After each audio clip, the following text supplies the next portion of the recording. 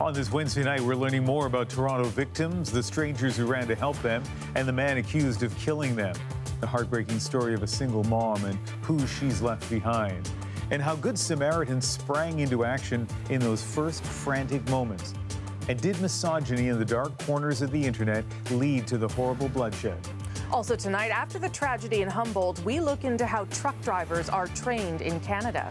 And an early morning plane landing that could have gone so wrong. We'll show you how this Calgary-bound flight managed an absolutely unscheduled touchdown. You'll definitely want to hear the story behind that one. This is The National.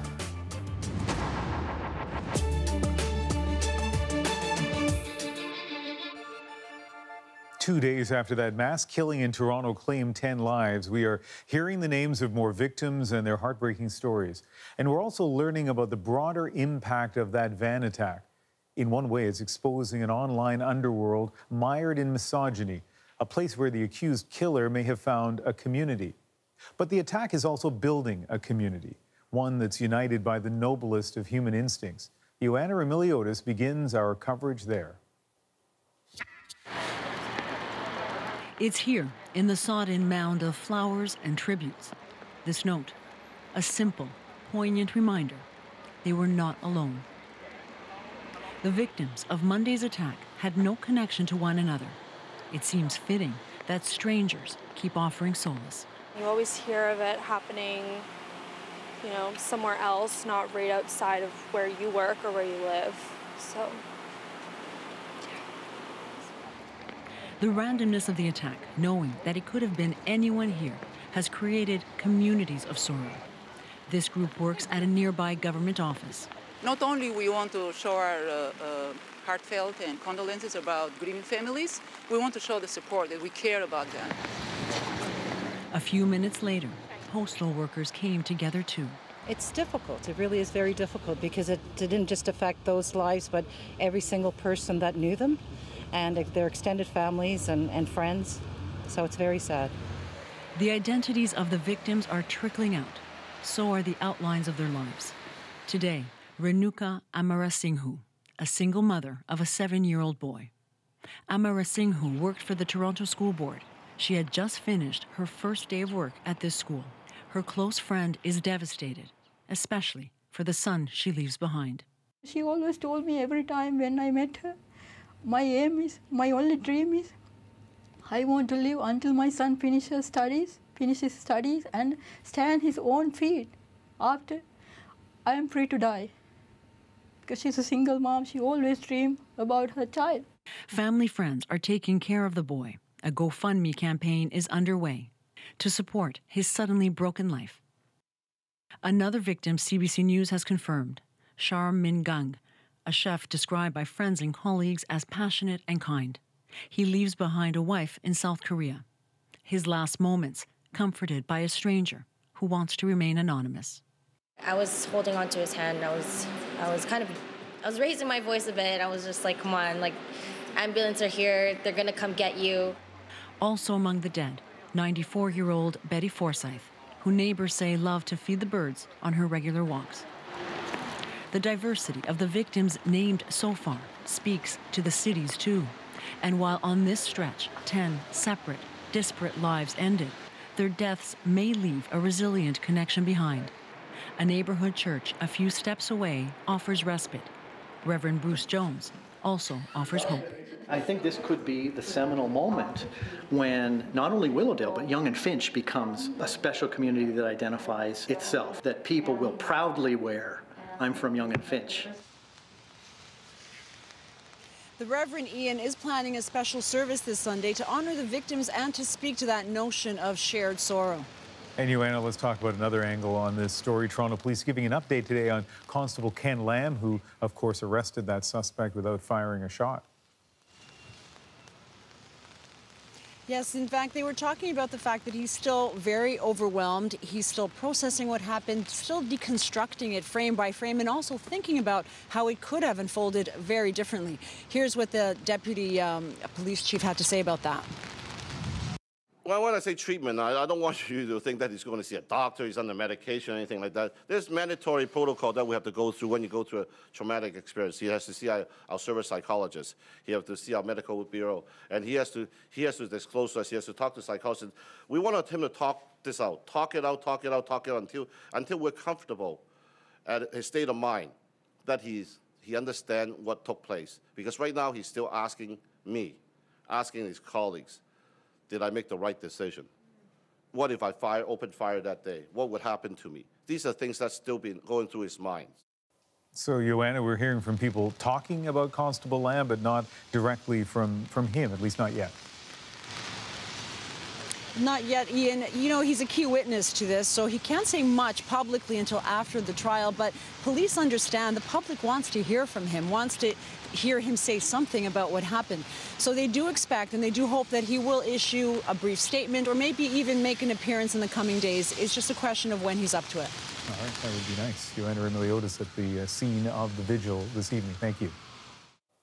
Since Monday, donors have pledged more than $830,000 to campaigns raising funds in the name of the attack victims. The Toronto Foundation, in official partnership with the city, has raised just over $500,000. That includes some major corporate donations. There are also a number of campaigns on the GoFundMe site. Together, they've raised more than $300,000. Now let's listen to a special constable from Toronto's transit service whose job took on huge new dimensions on Monday. My partner got out of the car and tended to a female that was seriously injured on the corner. I believe she might have been one of the first to be impacted by the van. And then there was Toronto police had already arrived at the exact same time that I had arrived. One of the officers was doing CPR on a person. I asked him if he needed help. He said, move down, there's a whole bunch more, and there was a lot more. So one of the many first responders to Monday's attack, and like Constable Lamb, they have been praised for their professional conduct in the face of this sudden horror. But it wasn't just officials who stepped into the fray. Ordinary citizens looked past the chaos to answer the desperate need for help, and we tracked down some of those good Samaritans.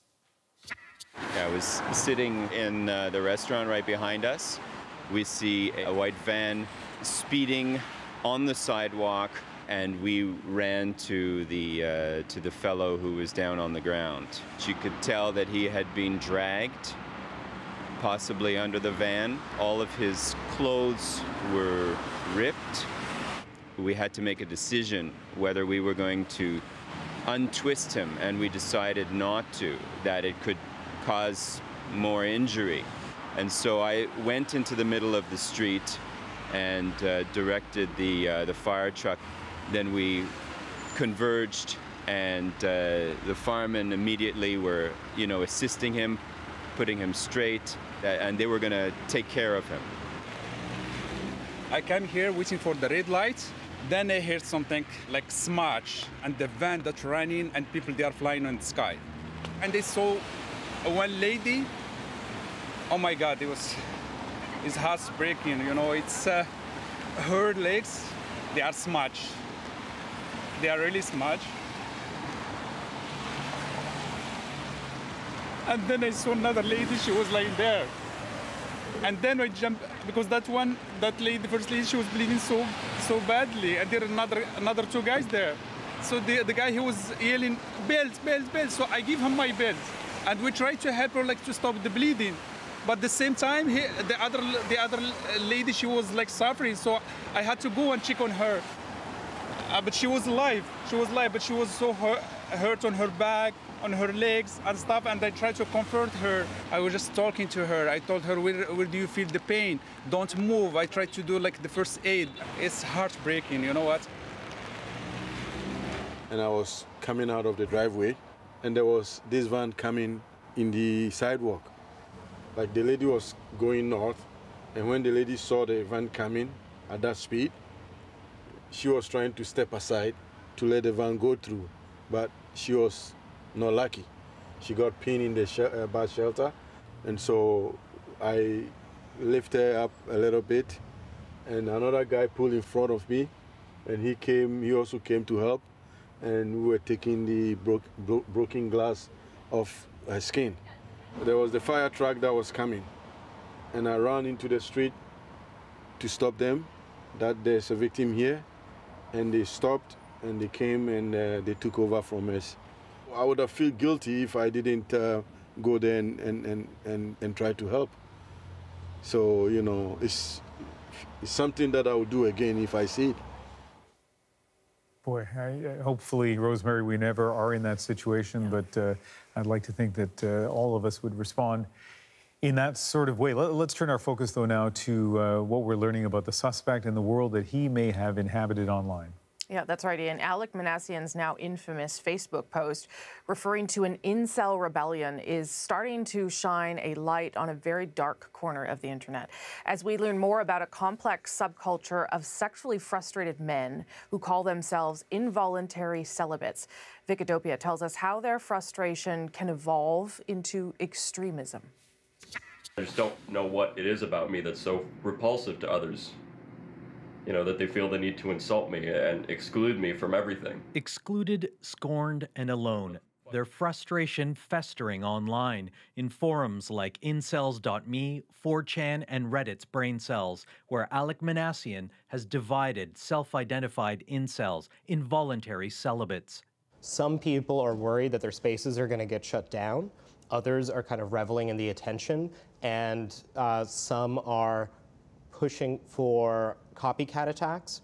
For years, Archie Mann has been tracking the angry online subculture he broadly calls the male grievance movement, a place where misogynistic and racist rants find a home among incels, a community that has struggled with relationships with women to the point of giving up, some even calling for retribution, like Elliot Roger. You girls have never been attracted to me.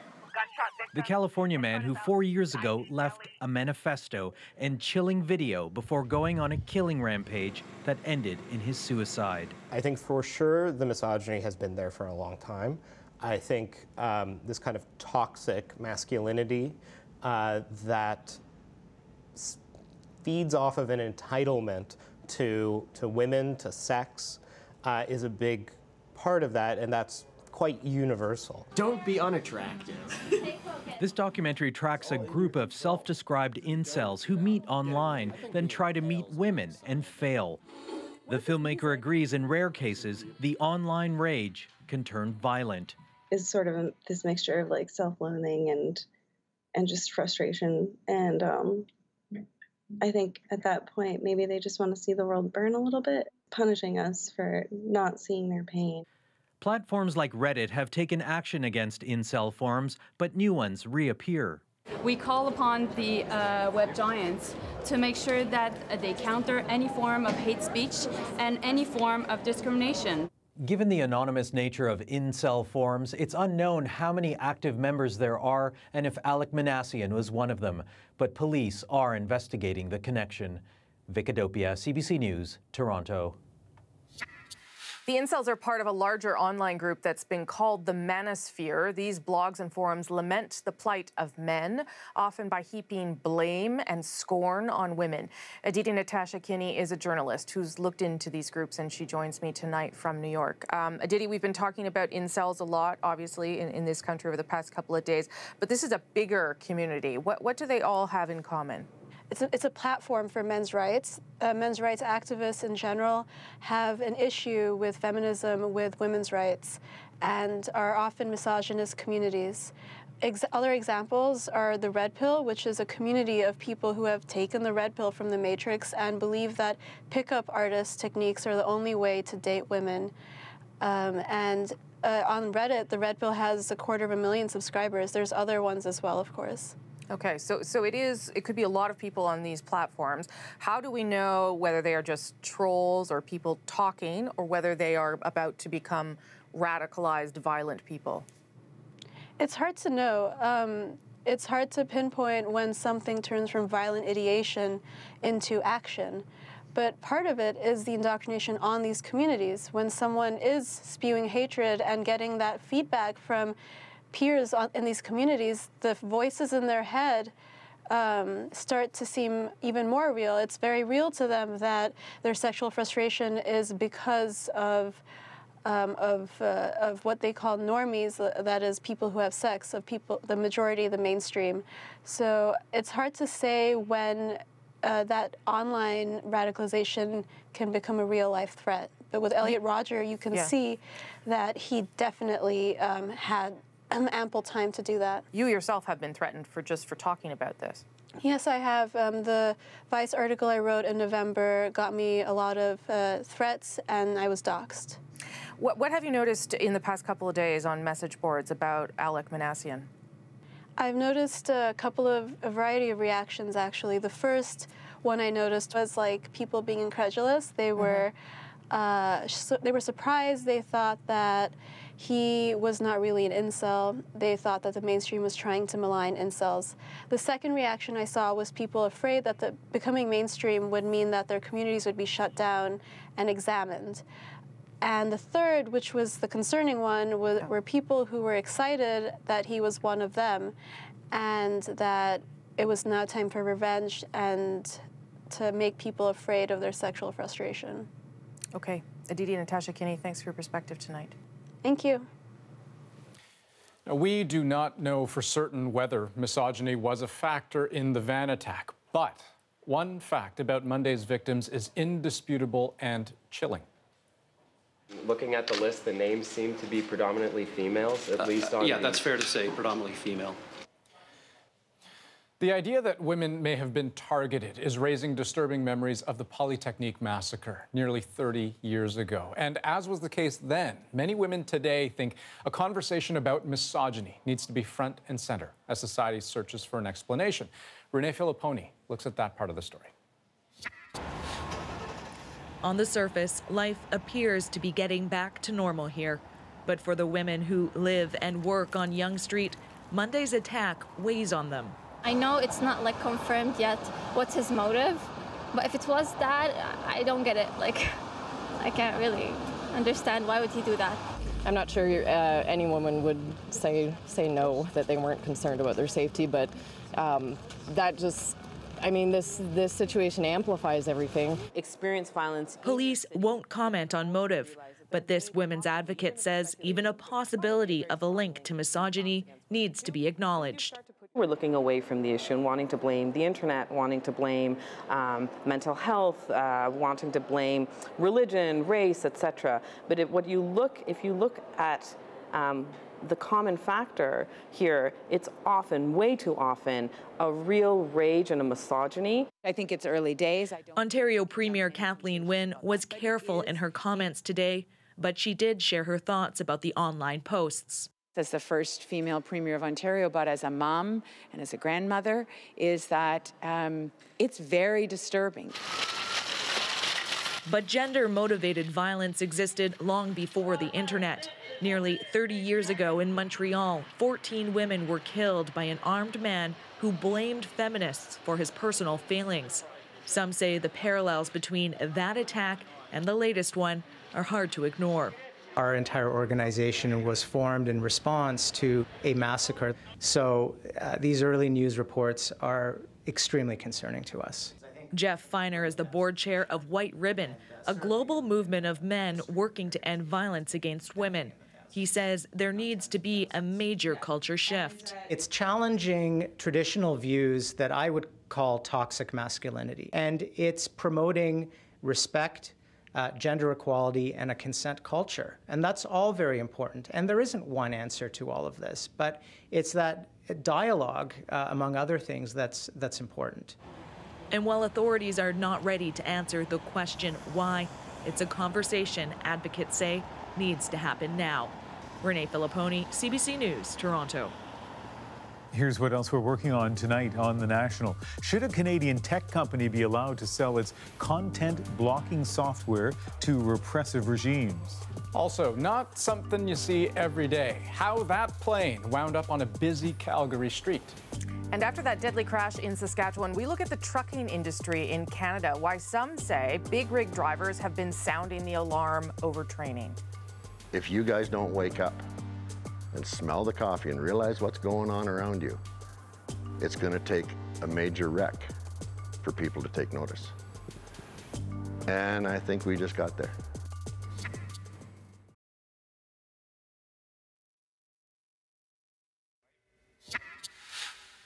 It's been almost 3 weeks since a semi-trailer collided with a bus carrying the Humboldt Broncos hockey team. 16 people died. And while we still don't know the cause of the crash, many truckers say it should serve as a wake-up call. For me, it was unbelievable, and it was a black day for the trucking industry. CBC News has heard from several instructors who say every day drivers are getting into their big rigs and hitting Canada's highways without adequate training. They told our Olivia Stefanovic if something doesn't change, more lives could be at stake. So, as a truck driver, I had to watch all the signs. Eugene Prokop makes it look easy, but this is hard work. He wanted to just sneak in, but he saw my maneuver and he slowed down. He has to be careful. He carries 30 tons, a full load. When you do it right, this is actually fun, but you have to be safe. Have you had any close calls? Yes, I did. Prokop says he once avoided a pileup in Chicago by driving into a ditch. He wasn't hurt thanks to experience. But when it comes to drivers, that's the big issue here. The requirements to get a truck driver's license vary across Canada. Ontario is the only province where truck driving training is mandatory. In Saskatchewan and elsewhere, it's optional. And is we need to take the control away from the individual provinces. Reg Lewis lost his parents and 3 other family members in a head-on collision with a semi nearly 30 years ago. Lewis says the exams are too easy. He says he and other instructors are knowingly sending hundreds of ill-prepared drivers behind the wheel. This is something that has to change. We have to get higher standards. I did this as a reminder. Vince Tremblay wears the names of his children on his sleeves, a way to keep in mind that no delivery deadline is worth taking a chance on the road. My end goal is that I get home safely. Transport Canada says it supports the mandatory training of commercial drivers, but those changes lie with the provinces and territories. The Saskatchewan government says it's optimistic training will eventually become mandatory, but so far, there's no time frame. Olivia Stefanovic, CBC News, Weyburn. So the truckers we spoke with say more training could save lives. And if you look at all collisions involving tractor trailers in Saskatchewan over the past decade, dozens of people are killed every year, about 26 on average. Still ahead on The National, a CBC News investigation into the Canadian tech company helping repressive regimes censor internet content around the world. Should our government get involved? And much ado about Apu, why the man who voices the long-running Simpsons character may be ready to hang it up. For the next 5 minutes, I'm going to party like it's on sale for $19.99. I'm perfectly willing and happy to step aside or help transition it into something new. I really hope that's what The Simpsons does.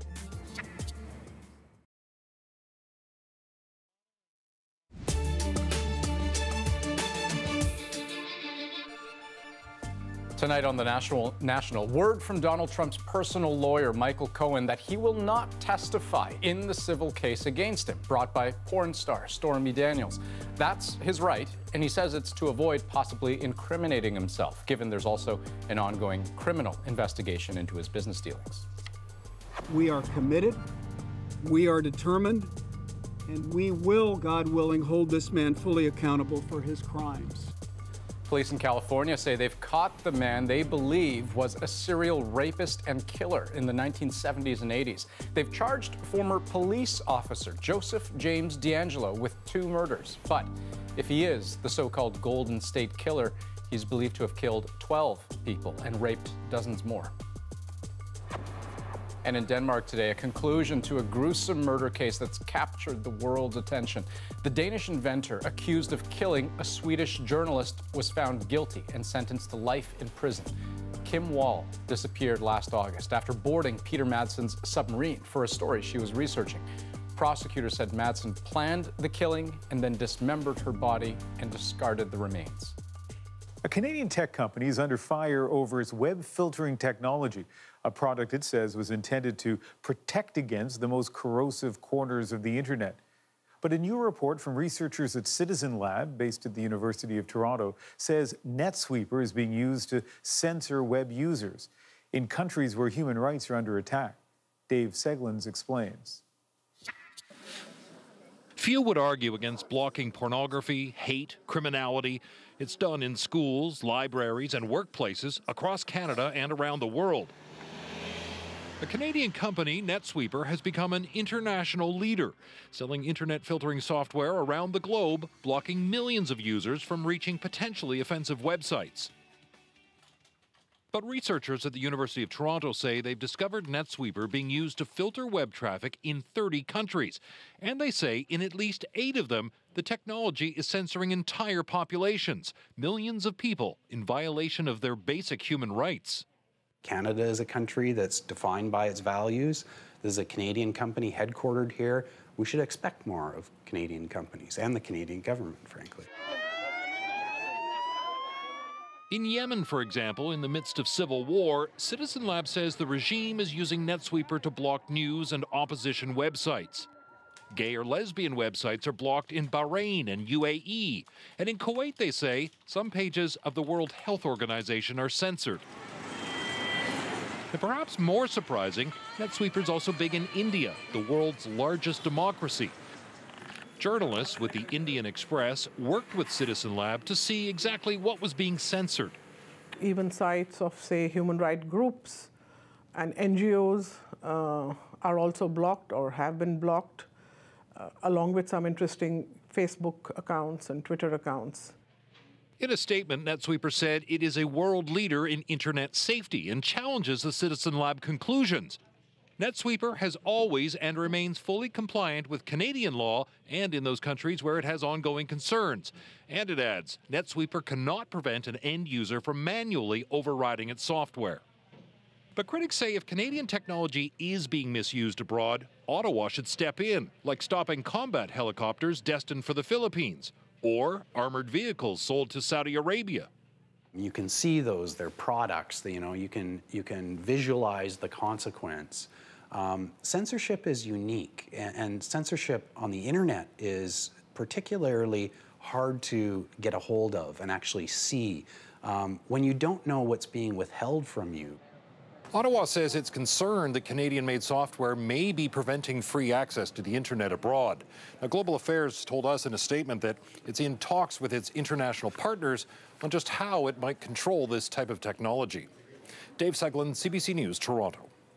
Arnella Ayed has also been working with Citizen Lab to examine the use of Netsweeper in countries with troubling human rights records, in particular its impact on the Arab Spring, when authoritarian governments in the Middle East were eager to crush dissent and silence activists. If you've owned an iPhone in the past 2 years, then you owe something to the man they call the $1 Million Dissident. In 2016, someone tried to hack into human rights activist Ahmed Mansour's phone. He shared the suspicious text with Toronto-based Citizen Lab. The lab's diagnosis? Malware, estimated at more than $1 million, capable of turning an iPhone into a spying tool that can track everything that you do. We did a responsible disclosure after that discovery that led to Apple issuing a security patch that affected more than 1 billion people worldwide. Shortly afterwards, the man who protected your phone from hacking was thrown into prison.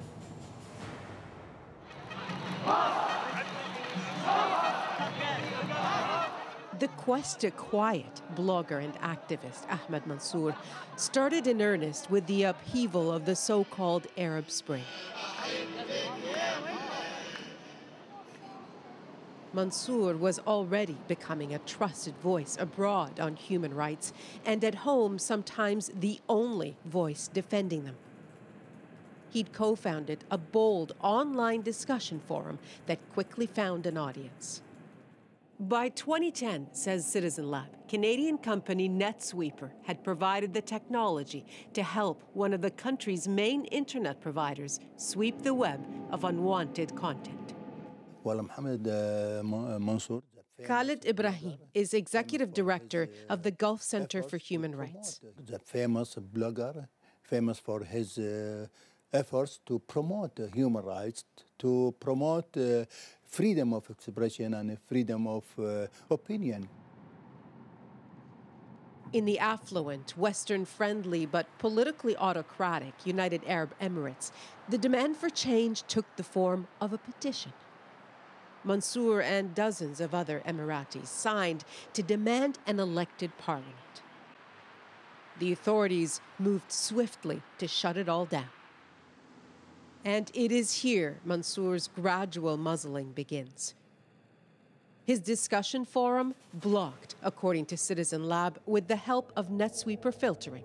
And for Mansour, that changed everything.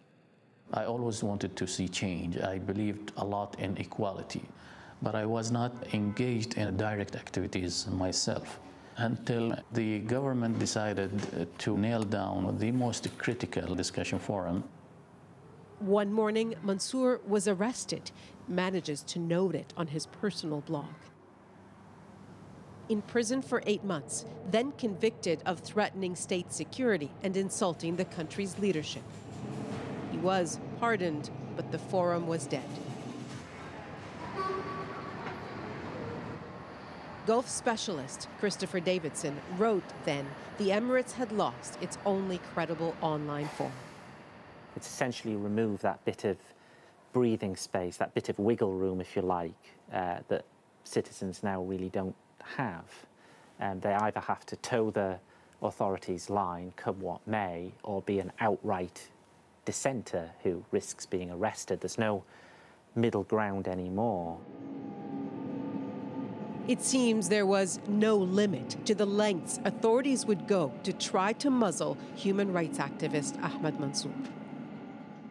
The security authorities in the country started to campaign trying to tarnish me and fabricate videos and stories about me. I received several death threats from individuals who gave their phone numbers and their full names. But he wouldn't budge. Others landed in prison, self-censored, or left. Mohammed Al-Sakr is a former Emirati prosecutor who says he was forced to retire early for his views, and so he moved to London. ونحن نعرف أن التلفزيون مش للأسف التلفزيونات الوطنية أو حتى القنوات الوطنية كلها تبث في اتجاه واحد ففقد المجتمع فقد الصوت الآخر. Online too, the drive to choke dissent picked up speed. Mansour was already on it, trying to document the clampdown. Then once again, it hit close to home. His personal blog also blocked. Again, according to Citizen Lab, with the help of Netsweeper's filtering technology. A third site connected to Mansour belongs to the Gulf Center for Human Rights. Mansour is on their board. What if I told you that your website is blocked in the UAE using Canadian technology? I am unhappy about that kind of support, technical support to governments that are abusing human rights on a daily basis. This should be stopped immediately. Ron Diebert and his team at Toronto's Citizen Lab have tracked Netsweeper for years in the UAE. It's a country that has a long track record of human rights violations, so it's not surprising that they do that. What's surprising to me, and what is really, frankly, unacceptable, is that a Canadian company is effectively servicing that type of censorship. Netsweeper disagrees with Citizen Lab's findings, says its technology is content neutral, that it can't prevent clients from manually overriding its software. Global Affairs says Canada is concerned by what it called allegations of misuse of Canadian technology. Al-Sakr, the former prosecutor, expects better. الحكومات الديمقراطية في هذه الدول يعني لما تتعامل بهذه الطريقة وهي تعرف أنها يعني الأدوات هذه سوف تستخدم ضد الشعوب في هذا فهي تساهم في يعني ساهم في تكميم أفواه الشعوب المضطهدة أيضا. International rights groups say the Emirates, an ally of the West, has an ever-worsening record of violations. Amnesty International calls Mansour's record as a determined lone critic unimpeachable. Ahmed Mansour, do you hear me? Yes, well, very welcome to you. Deserving of the 2015 Martin Ennals Award, the Nobel Prize for Human Rights. It is through a video made by that foundation then that we've been able to hear Mansour's voice now.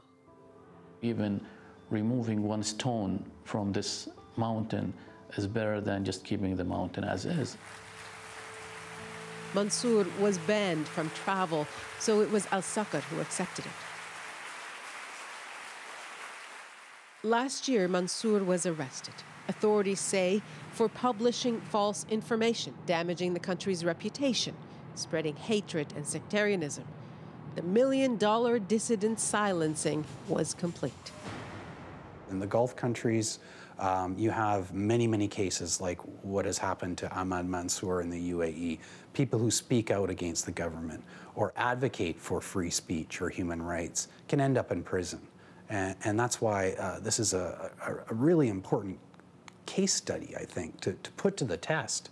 Do we really care about these principles here in Canada?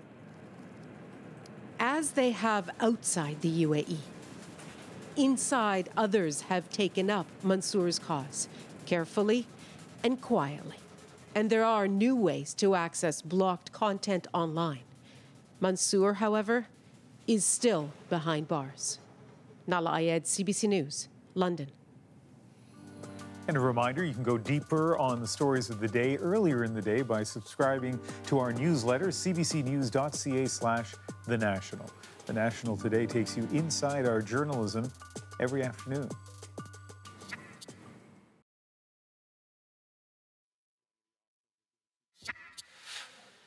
This is something you don't see every day. A plane smack dab in the middle of a normally busy Calgary street. Tonight, officials are investigating why the pilot of that small plane made that incredible emergency landing there on the road instead of touching down at the Calgary airport just minutes away. Our Carolyn Dunn heard from some very surprised residents at the scene. Watch closely on the top right-hand corner of your screen. That's security video of a small plane about to land exactly where it shouldn't, in the middle of a 3-lane city street, minutes before it would have been filling up with commuter traffic. And I heard this loud noise and looked up and it come right over my head. Looked like it was approaching these businesses here, but it veered off just enough. It all happened early this morning, just as the sun was rising. This Piper Navajo was inbound to Calgary International Airport when something went terribly wrong. It was coming in kind of an angle and clipped that light post. I'm just glad everyone's safe, and the pilot did a heck of a job to get her down like that. So, much to the amazement of hundreds who snapped photos of the spectacle from the ground and from a passing light rail train. So why did this plane change its path and instead land on a busy commuter road with a car dealership and LRT on one side and a populated neighborhood on the other? The pilot's communications with air traffic control may hold a clue. On arrival to Charlie Whiskey, I've just lost right fuel pump. That's why we're requesting 35 right. Of course, the plane never made it to that alternate airport runway about 5 kilometers away. Yeah, she came down from that end southway. Instead, it landed just meters from the home Jamal Hamoud shares with his wife and 2 young sons. Lots of going through your head when you see an airplane right in front of your house. You're thinking about the damage that could have been done. You think about how many people could have been hurt, right? You think about your family, your house. Remarkably, no one on board was hurt. Not the 4 passengers, not the 2 crew, though witnesses say they seemed shaken by their close call. Now the Transportation Safety Board is on scene, in the rare position of documenting and investigating a small plane emergency in the middle of a city road. Carolyn Dunn, CBC News, Calgary.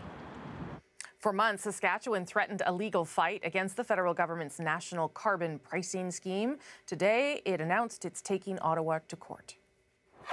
Saskatchewan should not be subject to this tax simply because the Trudeau Liberals do not like our climate change plan. Overwhelmingly, Saskatchewan people do not support the Trudeau carbon tax.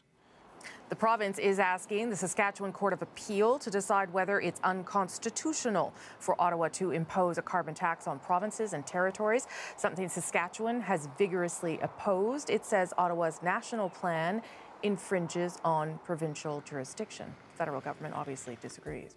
An uproar at the University of Alberta is spreading across the province, triggered by a decision to award David Suzuki an honorary doctorate in June. Oil sands supporters are furious and flooding the school with complaints. As Rafi Bouchikanian tells us now, the university isn't backing down, at least not yet. David Suzuki is known as a champion for the environment, but part of that includes raising the alarm on Alberta's oil industry. Are the oil sands being developed too rapidly? What are the implications for climate change? That doesn't sit well with some in the energy sector and its defenders. Now, as the University of Alberta gears up to award Suzuki with an honorary degree, this law firm is pulling $300,000 in planned donations. We're under no obligation to fund that university through our donations. There are internal grumblings too, open letters from two different faculties. The Dean of Engineering calls the degree a direct and alarming threat, and the worst crisis, a crisis of trust that we've faced in more than 3 decades. The official opposition tweeted out a link to a petition asking the university to reverse its decision.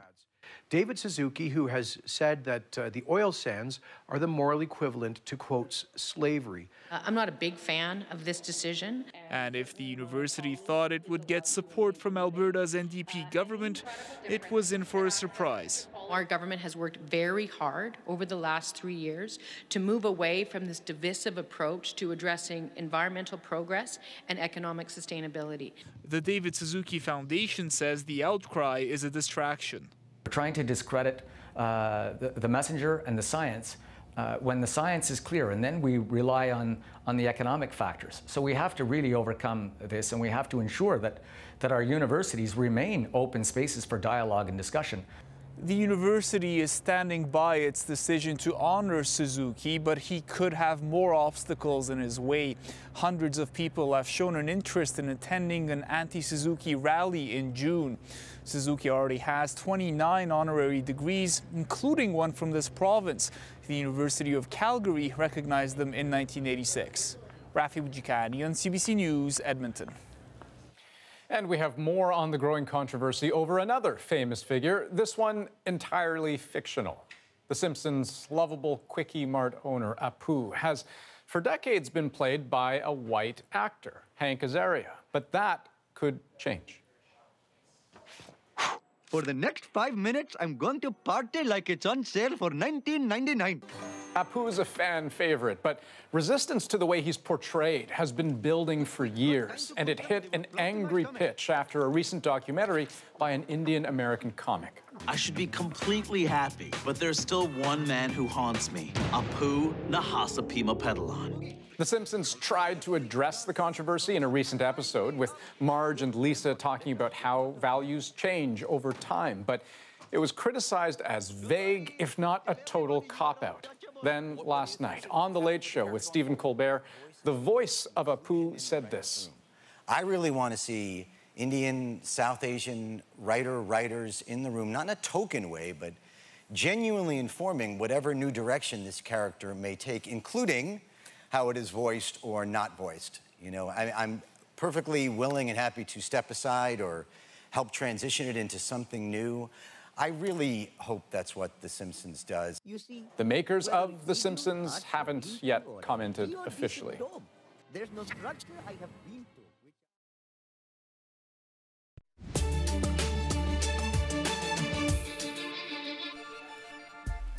Tonight on The National, new charges against a teenager who was shot in the head during an altercation at a Quebec courthouse. In January, the 18-year-old allegedly took a constable's baton and started hitting him with it. The constable in turn shot him. Now, the teen faces 4 charges, including assault with a weapon. His mother, upset about the charges, told Radio Canada that her son is dealing with memory loss, some paralysis, and partial deafness. We have an update tonight on former U.S. President George H.W. Bush. 3 days after being hospitalized with an infection, a family spokesperson says he's out of the ICU, recovering well, and apparently in good spirits. Have a look. Part of a statement read, "As he feels good now, he is more focused on the Houston Rockets, closing out their playoff series against the Minnesota Timberwolves than anything that landed him in hospital." You see, sports can be a bit of a distraction, and I know not all of you are fans of the sports teams here in Toronto, but something very unusual happened in the city tonight. 4 of the city's major league teams were in action. The Jays are early in their season, but the Leafs, Raptors, and soccer's TFC are in playoff games. And so we asked fans gathering outside in the rain what it's like to cheer for Toronto. And that is our moment of the day. Tonight's a historic night, gonna be a historic night because all of our teams are gonna take it home. Let's go Raptors, go Leafs, go! What does it mean to be a Toronto sports fan? Oh, it means the world, especially on a day like today where we got all 5 teams playing. It's just great. It's just such a community here. It's a great place to be right now. It's so fun to be here. Everybody's having such a good time. How badly do Torontonians need this, Sophia? I think a lot, especially not just because of sports history, but everything that's going on right now. I think it would bring up the spirits of the city by a lot. In midst of what's happening on the streets, we're still together. We're not scared to come out and stand out. Why is it raining? I don't know, but we're all still here to support the Leafs and the Raptors and the Jays and the TFC. And the 5th team, if you're wondering, is the AHL hockey team. But anyway, you know, distraction, obsession, I don't know, a lot of people. Rosie, enjoying being a sports fan tonight here in the city. I am not a big sports fan, as you know. I am a big Drake fan, so he's at the Raptors game. That's good, and I will cheer on the hometown Winnipeg Jets before any of those other teams. Nice. Well, allow me just to add, Ian, that as the only one of us 3 who actually is physically in Toronto right now, all we can do is live vicariously through you. So soak it up for us. That's a good plan. That's the National for Wednesday, April 25th. Good night, everybody. Good night.